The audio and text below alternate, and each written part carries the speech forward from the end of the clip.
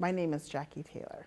I'm from Toronto, Ontario, and I work for the Toronto Community Care Access Center. When I asked myself, okay, why would I want to come to Labour College? What is it in it? What's in it for me? And I think for me, it's the fact that it was the different courses that they offered, because I know that I got the social justice part of it down packed. But what about the history? How is it that I can internalize this and bring that history back to today? I'm the type of person, when I know what I'm talking about, I am going to talk about it because I want all to know, and I want to share that history.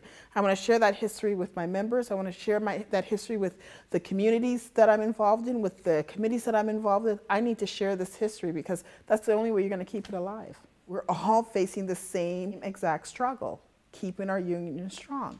And I felt that being here at Labour College, it kind of tightened that bond because I know how important it is to ensure that that bond is kept strong.